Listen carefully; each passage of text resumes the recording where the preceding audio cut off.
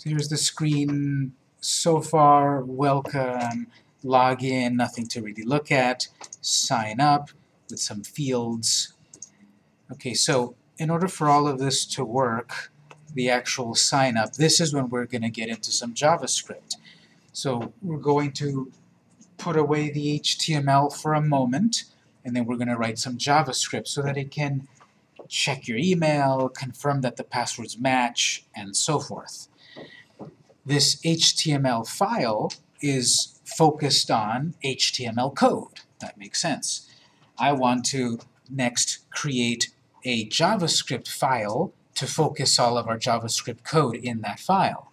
Just like we have a jQuery CSS file that is full of CSS, and just like we have a jQuery and jQuery mobile JavaScript file full of JavaScript, we're going to do something like that with our own custom JavaScript.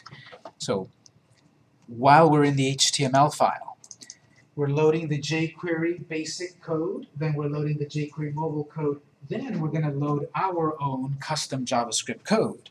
So go to the very end of the document and copy one of those examples of the script tag, and we'll change it to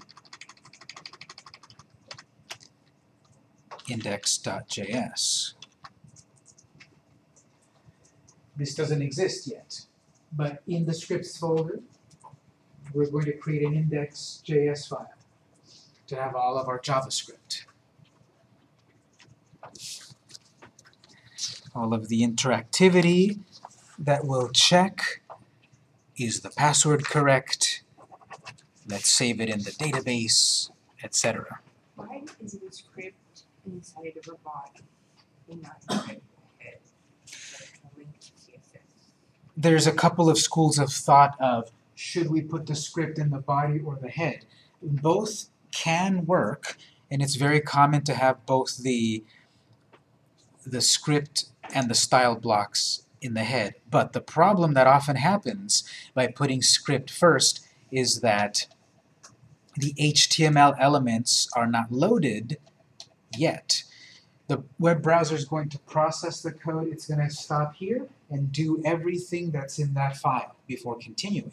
If these things are first, and this says change H1 to red, H1 doesn't exist yet because the processor stopped here to do everything. H1 it never got to body, H1 doesn't exist, you'll get errors. By putting it at the end, all of the HTML is processed and exists, and then we can manipulate it via JavaScript. So it's often better to have your JavaScript last after the HTML has a chance to exist. So we're about to link to an index.js file. Let's go to Notepad, File, New, File menu, New, File, Save As. We're saving this in the scripts folder, index.js. Save as type JavaScript.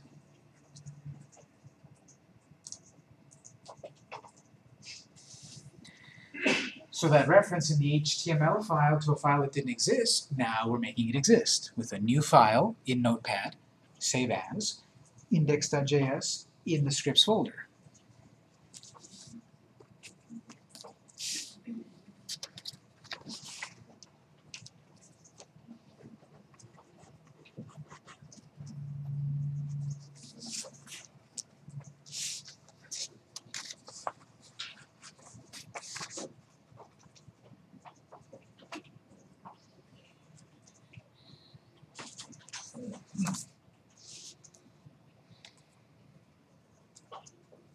So I'm going to save that.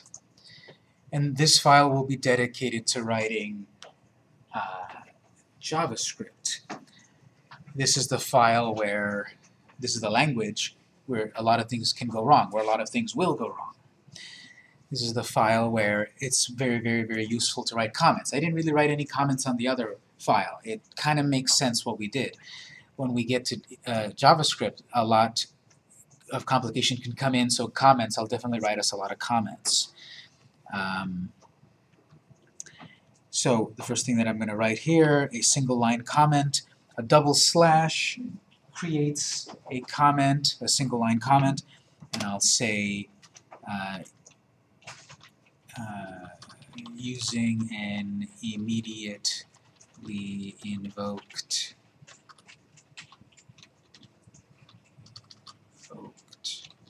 that's how you spell invoked, right? I'm suddenly forgetting it. Invoked, immediately invoked function expression. This is also known as an IFI.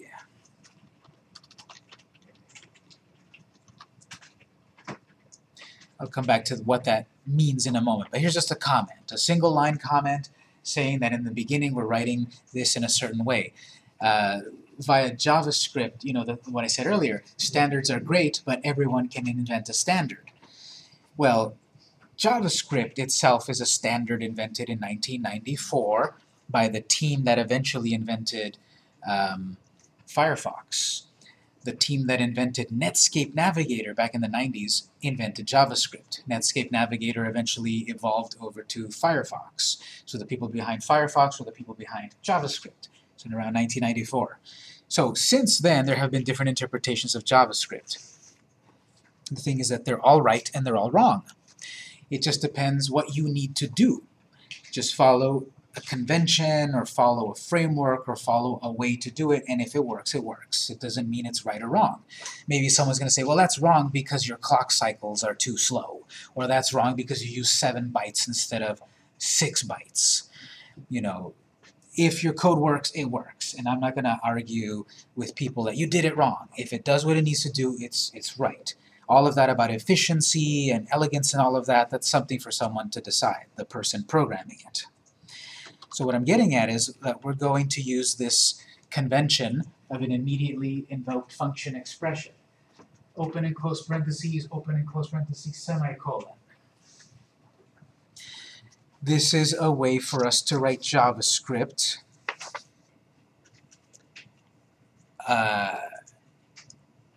to do something that could cause problems later, to head them off so far that I don't want to get into just yet because it's a whole big discussion.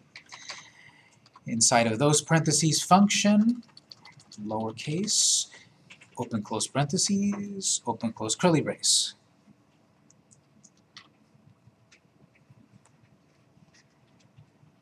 What we're writing here, you can completely ignore, and you'll see plenty of examples and tutorials online that talk about JavaScript and don't use that, and their JavaScript works. This is again what I'm saying, there's many ways to do the same thing.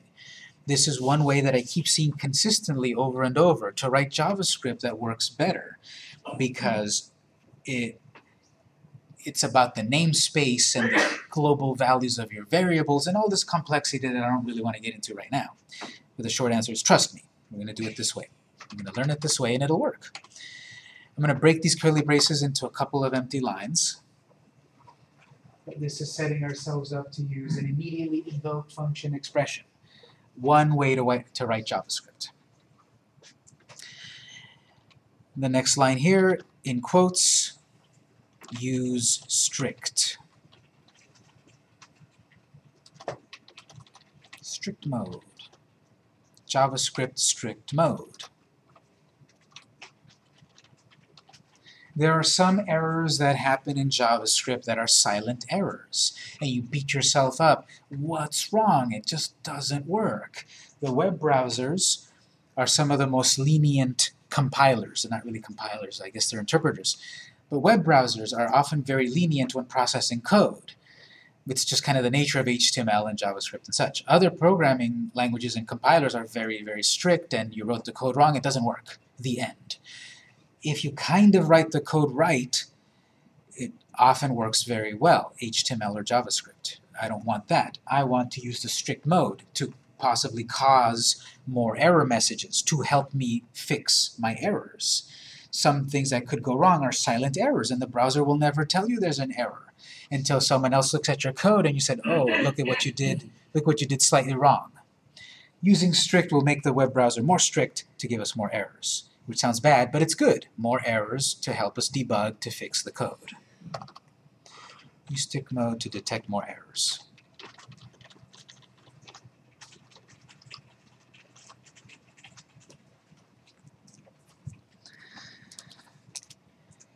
Console.log JS method to output to the developer's console. So you don't have to comment out when you use the slashes, it just, It is a comment. A double slash means what follows is a comment. so we don't close it, you have to close it. Oh, close it. No, this is a single line comment, so everything that follows to the end of infinity is commented out. So once you Go hit to the enter, next line. it's, Mhm. okay. I'll show the multi-line comment in a moment. This only applies to a single line comment. JS method to output to the developer's console. JavaScript is an object-oriented programming language. It deals with objects. Here we're dealing with the console object and the log method. Again, that's a little more complex than I want to say just yet, but the point of this command is that we're going to give ourselves a message in the developer's console in F12. When we're in the browser and we press F12 to see errors, we can give ourselves messages to debug, to help us debug. That's what that does. In quotes, in the parentheses, ready to rock. Whatever message. This is just a proof of concept. Am I writing my code properly so far? Did I link this file to my index file so far? Did I put the right file in the right place so far? We're going to save it and run it and see the result. But save and run your index file, because if you run your JS file, the browser will just show you JavaScript. So if I run this, Firefox says, here's your code. No, I want the index code. And then I want to open the developer's console, F12, console, ready to rock. If you don't see that, that means you didn't write your JavaScript code properly, or you didn't link to your JavaScript file properly, or you didn't put your JavaScript file in the place that this code expects. So is everyone ready to rock, or is someone missing their rockitude?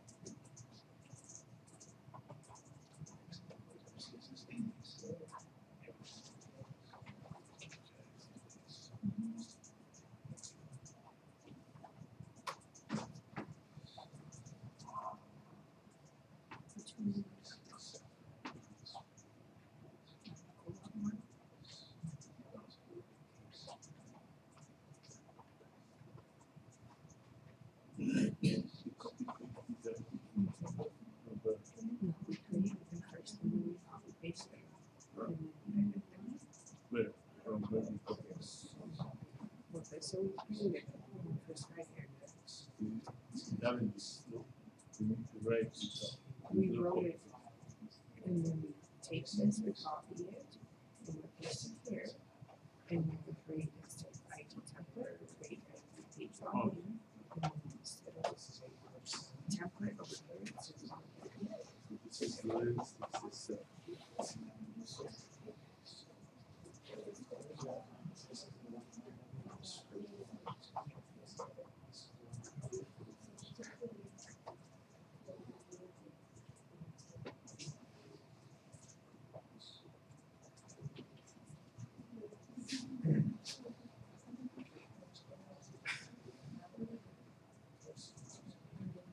So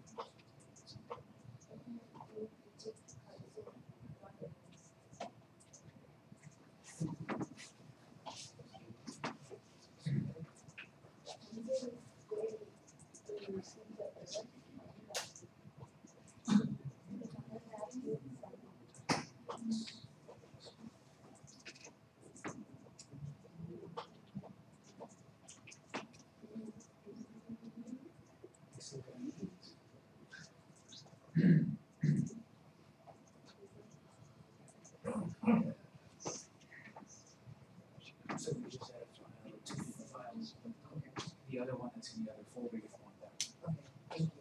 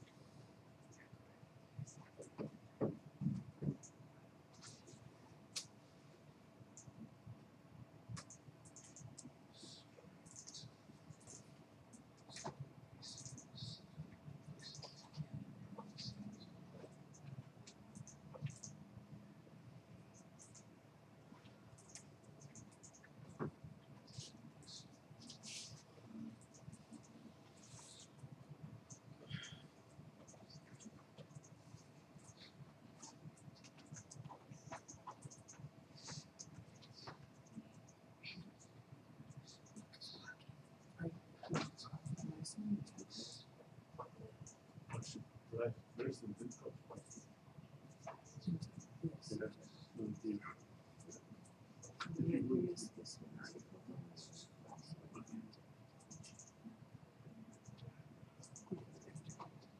After all. After you close the header.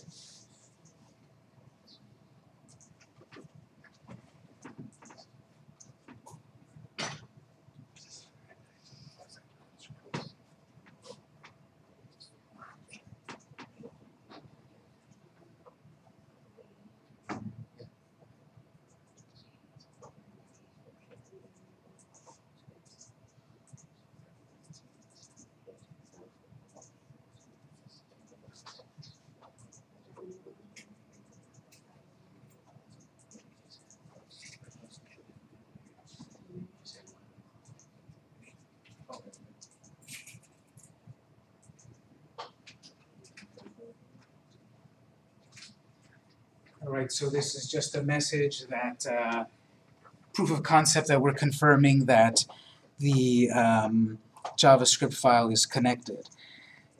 So making notes here. This is where I'll make a multi-line comment. Multi-line is done this way. I want to write more than one sentence. This only creates one sentence of a comment. Slash asterisk, asterisk slash is a multi-line JavaScript comment. Multi-line JS comment. What I want to write is JavaScript is object-oriented programming. OOP, object-oriented programming.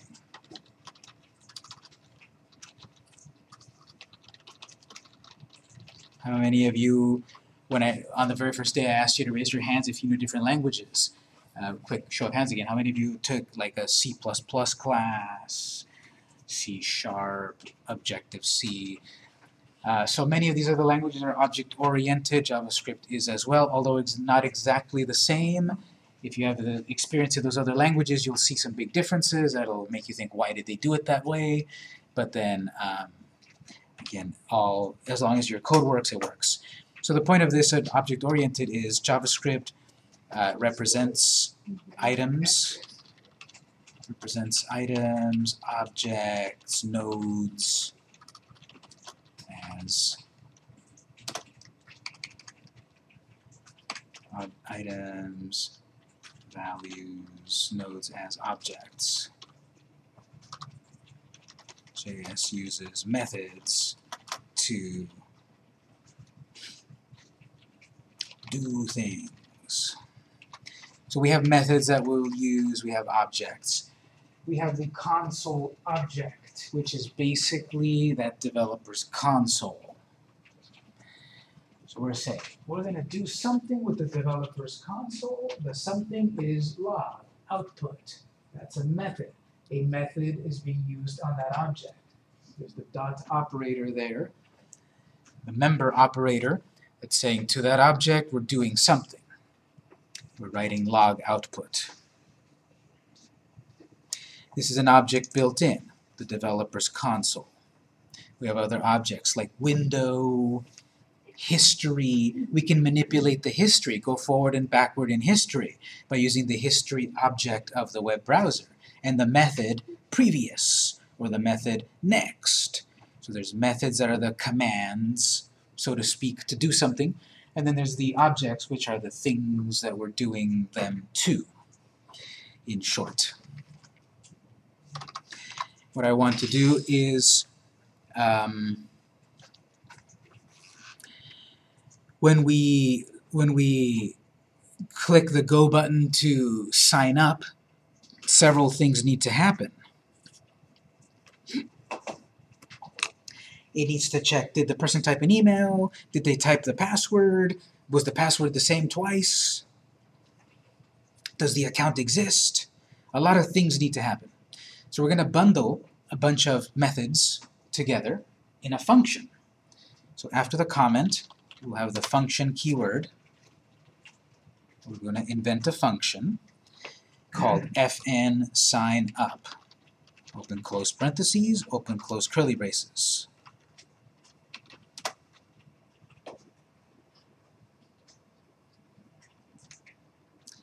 This is happening inside of the first function. Yeah, in the first function, we're going to need to do a variety of things. As soon as you click that button, do a variety of things. So we're bundling all of those variety of things in this function. Use the JS keyword function to create a function, a bundle of actions, a bundle of methods, a bundle of commands. I'm going to mix single line and multi-line comments all the time. Often it's easier for me to give you a comment simply with the double slash, no space on that. If you put a space between those two slashes, it's no longer a comment, and it thinks all of that is JavaScript, valid JavaScript. So no comment between the slashes. You can put comment spaces after it, but I like to put a space for readability. So we're inventing the JavaScript command, the JavaScript method, function sign up, fn sign up. We can call these whatever we want. Keyword function, we created it.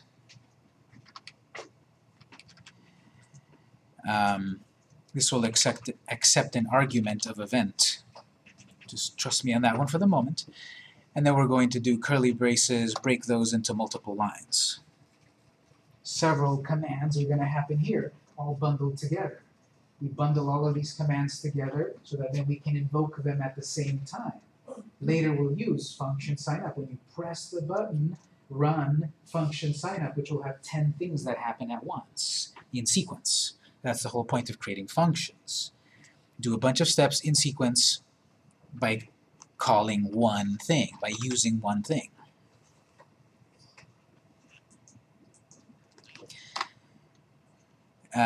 This is, you can decide if you want, how often you want to do this. I do it all the time, especially when I'm writing some new code so that I know exactly what's going on. I'm going to do console log output all the time to give myself feedback about how things are working or how should work. So this one is totally superfluous, but I like to do it. Start fn sign up. I will get an output in the console that says this is where I'm starting to use the function sign up function.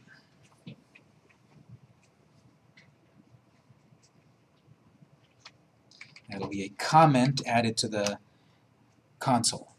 At the end of most JavaScript commands, I'm adding a semicolon, end of statement.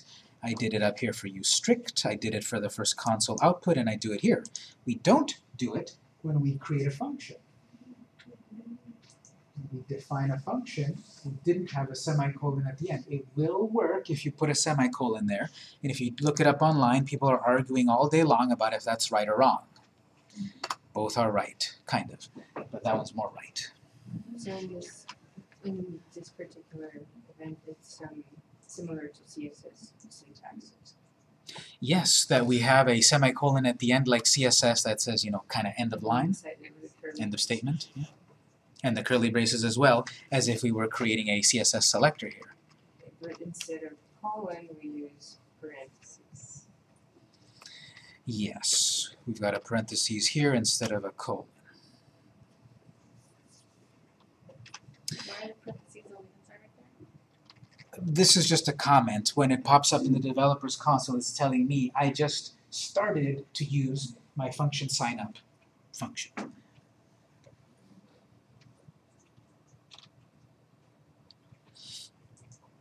Okay, so for the moment, obviously this is going to do a lot. But what I want to do is I want to link that when you click the Go button to run the function sign up event, or function sign up. Because if I run this, it's just going to say the ready to rock part. It should not say function start. We haven't used that function. We haven't invoked it. We haven't called it yet. We're going to call the sequence of events upon a button click. So here is where more of this object-oriented programming comes into play.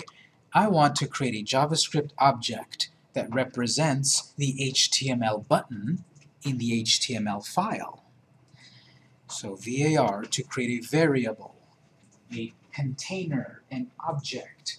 In JavaScript, variables are objects. And an object, a variable in most languages is a container, right? This holds stuff. This container here holds water. This container can hold water or apple juice or cranberry juice or some other clear liquid, like vodka or gin. So this container holds a liquid, but it's a container. It's a variable. It changes. It varies. So it holds something. We're creating a new container here, which we will call EL $EL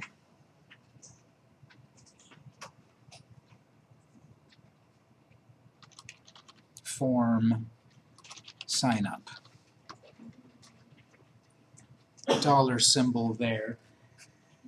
We're going to create a variable to represent the form that we're that we've created in the HTML file. So we're calling it $EL for element, L form signup. We're creating a variable equals dollar symbol, open close parentheses, semicolon. The syntax of the dollar symbol is jQuery.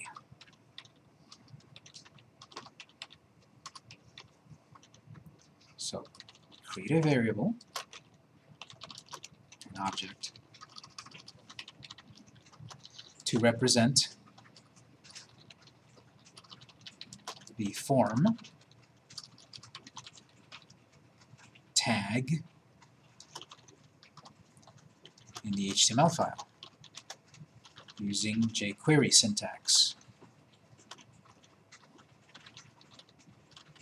and jQuery selector. So I'm in a JavaScript file, I'm in the world of the JavaScript. In the HTML file, I'm in the world of HTML.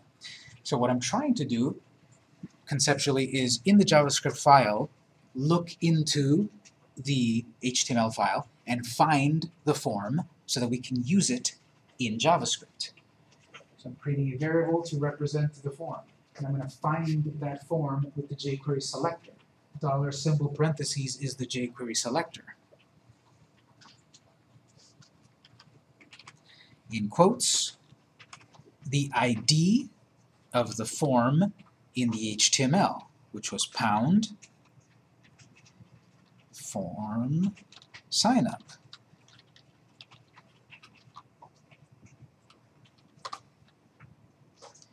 In HTML,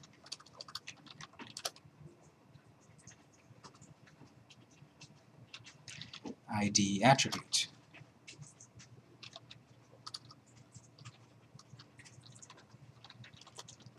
In JS, pound represents the ID attribute. In the HTML file, we have that form. Form tags, and it said ID equals form signup. ID equals form signup. ID is represented by the pound sign. Create a variable, find the form called ID form signup.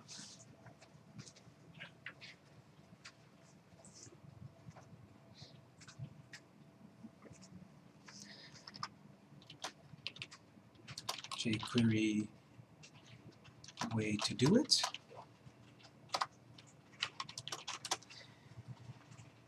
I'm going to start the line with a comment because I'm going to write the same thing but with plain old JavaScript, just to compare.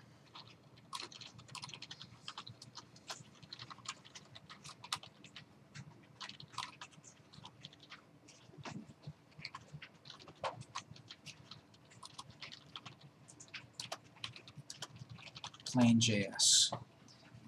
The motto of jQuery is write less, do more. Both of these are equivalent, basically. Both of these are exactly the same. Creating a JavaScript representation of an HTML element.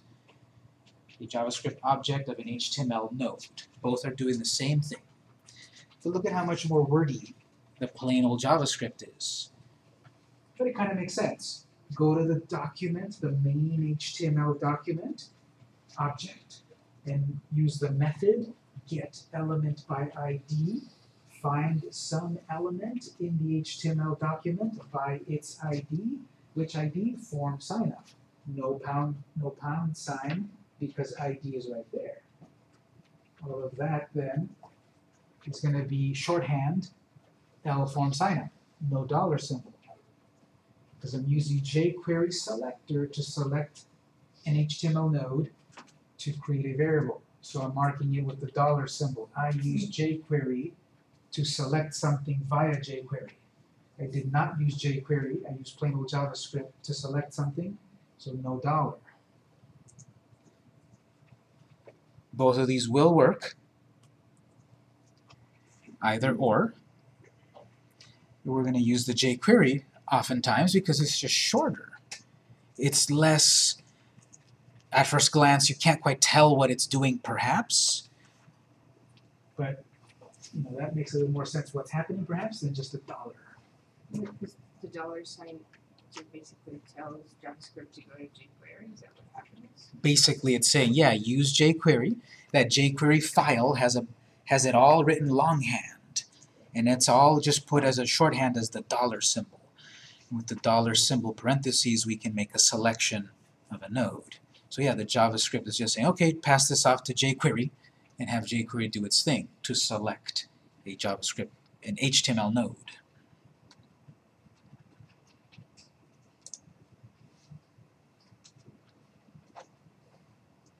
So the whole point of this is, okay, this is sort of then we've captured, or we're paying attention to, the form in JavaScript.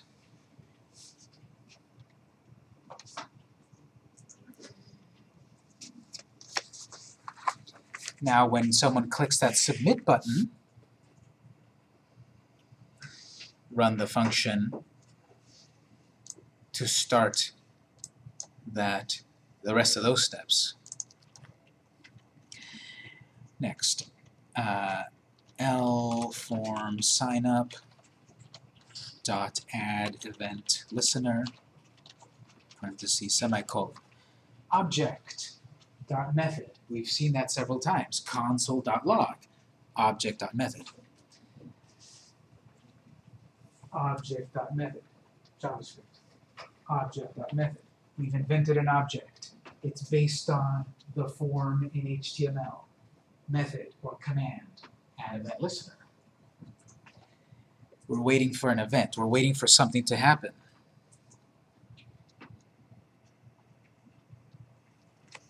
Oh, actually, let's comment that out. I'm thinking the plain JavaScript, sorry. L form signup dot submit.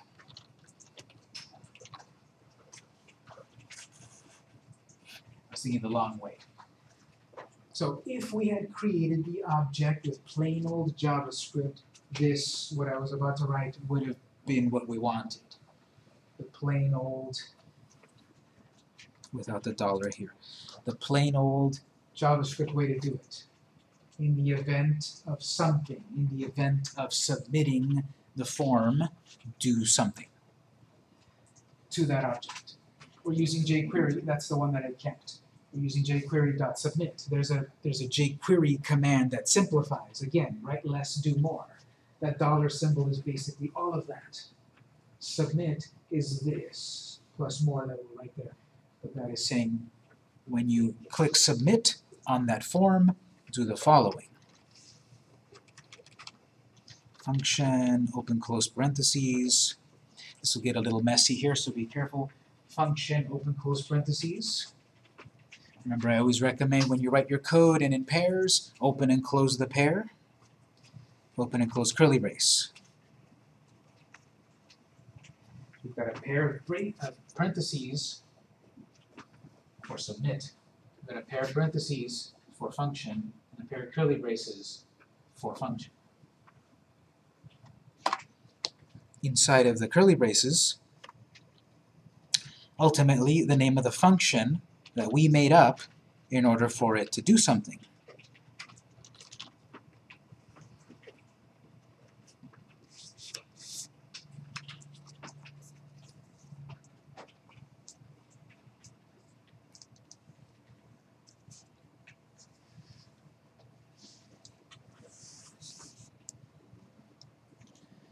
So, a lot of comments and such, but JavaScript, again, is the most complex of all. In the old, plain old JavaScript, just to have it complete,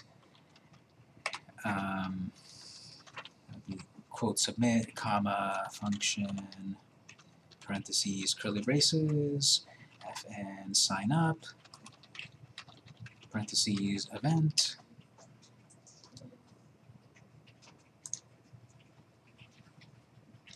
since that code is commented out, obviously it's not going to do anything, but just for compare and contrast. Plain old JavaScript, creating the plain old JavaScript object, and then using an event listener. Listen for something, wait for something. They submit. Once they submit, happens on that object, run the function sign up. All of that is simplified with jQuery. Upon that object, when a submit is done, run a function.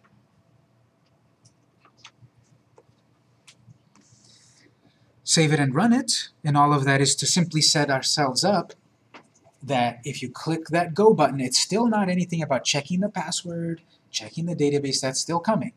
But all I'm trying to do here is my code correct enough at the moment that if I click the button in the console, I will get the message, start the function.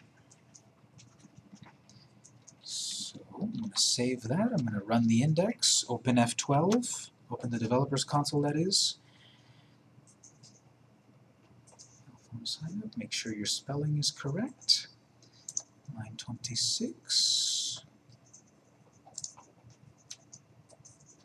Form sign up. Oh, misspelling. I put a lowercase u, but I defined it up here uppercase u. No one pointed it out, so 10 points minus everyone. Uppercase u, lowercase u. Whoops, my mistake. So that's why I got an error there.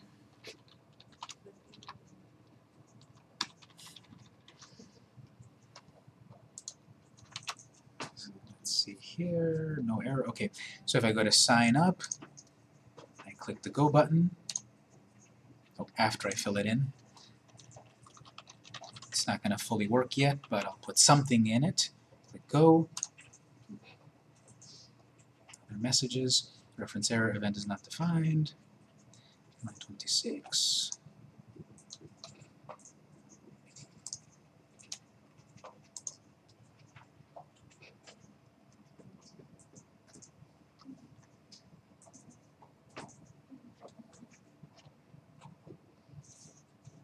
Oh, forgot the item right here. Event here also, passing it in. So function event to pass into the function, just that's right for the moment. Of course, I'll explain what that means in a moment, but we're getting close to the end of the day. At least what I want it to kind of give that message. It's not fully functional yet, of course. And let's see how mine is. See, again, obviously I make it, mine often seems like it works, but I have to double check it also.